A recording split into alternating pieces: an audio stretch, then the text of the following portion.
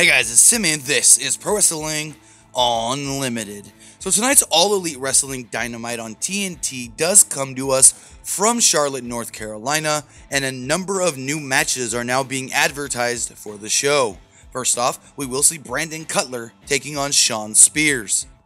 In a triple threat tag team match, Private Party will be taking on the Hybrid 2, and they'll also be taking on the Dark Order. Some are saying that this could be a #1 contenders match for the All Elite Wrestling World Tag Team Championships.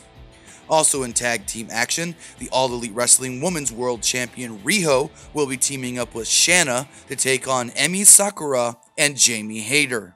And finally, the other match being advertised for tonight's AEW Dynamite would see Hikaru Shida taking on Big Swole Ariel Monroe.